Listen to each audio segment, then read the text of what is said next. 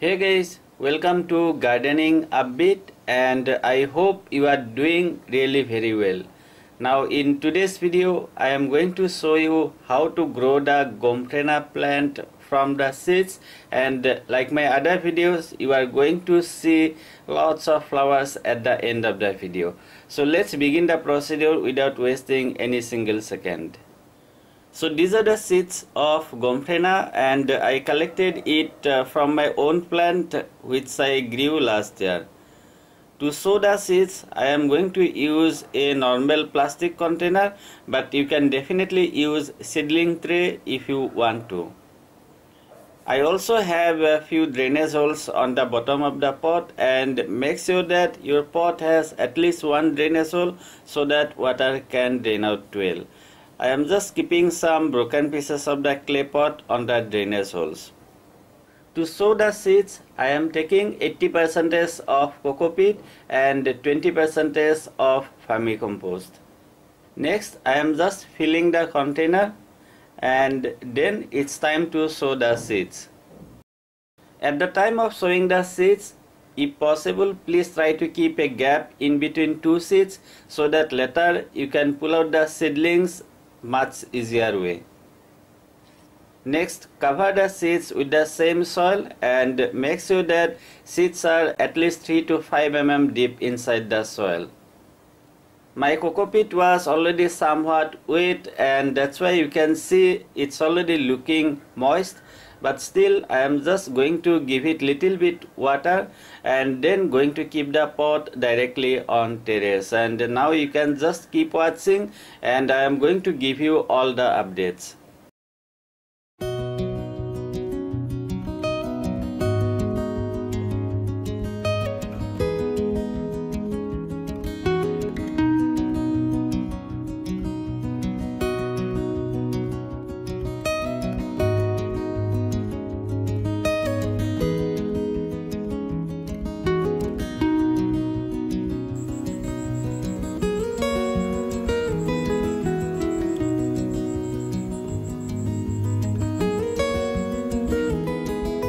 Today I am going to transplant the seedlings, but anyway, please note that you don't have to wait these many days to transplant the seedlings.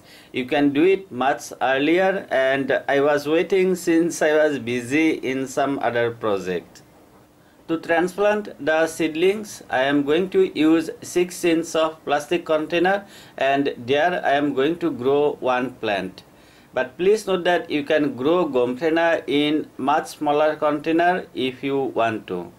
For example, here you can see the pot is really quite small, and here you can see I grew 2 plants in such a small container. But still they were blooming, and this is the footage from the previous year. Gomphrena does well in any kind of soil, but I would recommend you to use sandy soil and avoid the clay soil as much as you can. For my potting soil mix, I am taking 40% of normal garden soil, 30% of coco peat, and rest 30% of vermicompost. Next, I am just going to transplant one seedling in front of you, and I hope you can just follow me.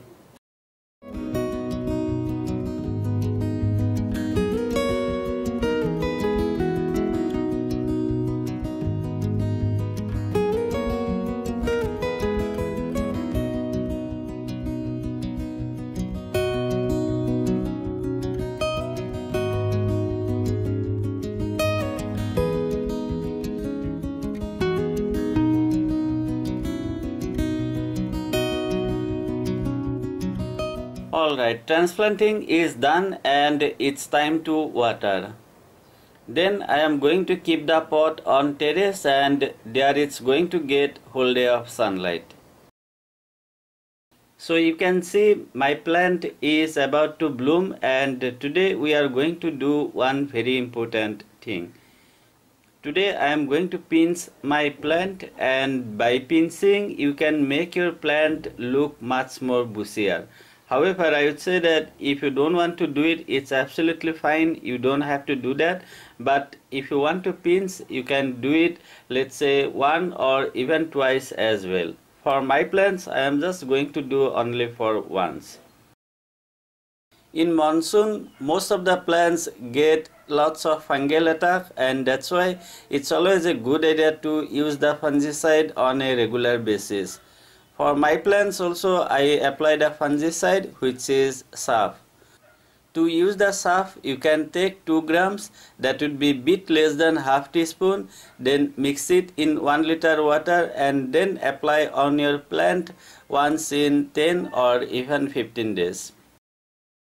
Here you can also see that the plant is looking bushier and it was looking quite leggy before. So this is the result you can expect if you pinch your plant. My plant is doing quite well, as you can see, but anyway, this is not the end. You are going to see more flowers at the end of the video. So let's discuss about few most important things. So first one is, let's talk about the fertilizers. See, Gomphrena plants are not that heavy feeder, and if you fertilize them once in a month, that's going to work absolutely fine. For my plants, I just used NPK 19-19-19, and for that you can take half teaspoon, mix it in 1 liter water and then directly apply on the soil. If you don't want to use NPK, you can use any other organic fertilizers, and there are many more fertilizers that you can apply. For example, you can simply apply either vermicompost or even compost cow dung powder. For the sunlight, you already know that my plants were on terrace, so they were getting the whole day of sunlight.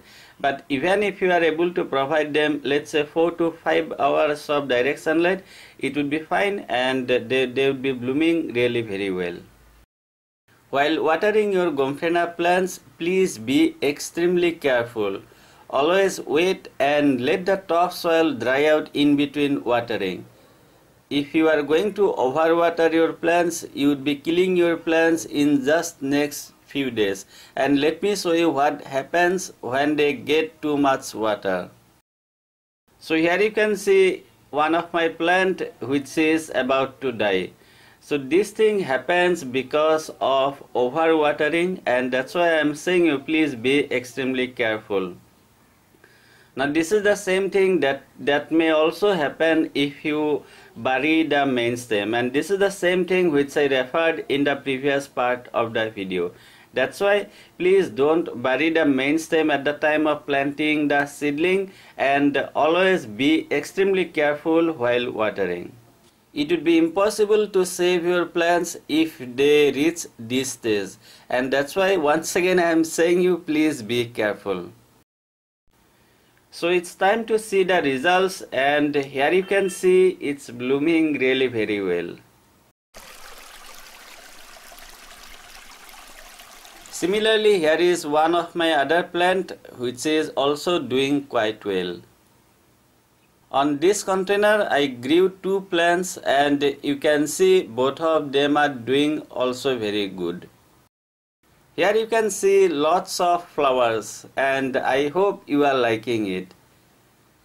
Now let me inform you the things that you need to do if you are expecting such flowers on your Gomphrena plants.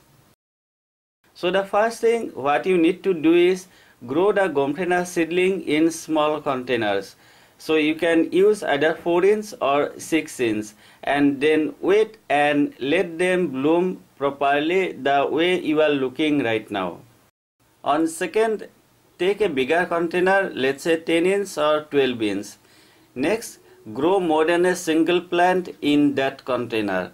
This is the same thing I did. I used a 10-inch of container and then grew 3 plants together. As a result, you can see it's looking absolutely beautiful. Now here is a very important thing that you need to know. See, don't use a much bigger container, 10-inch or 12-inch at the early stage, because if you do, they might take quite a long time to produce the flowers. This is the month of the August, and if you want to grow the Gomphrena, you still can do it because they bloom till even December. And if you do the same thing like me, you would be able to enjoy the blooms in a much short time, and you'd be also getting lots of flowers. So guys, this is all about how to grow the Gomphrena from seeds, and at the same time how we can get maximum flowers on our Gomphrena plants. I hope you found the video useful, and if you did, please don't forget to like it, share it and subscribe to my channel. Thank you very much for watching the video. I truly appreciate it. Have a great day and enjoy.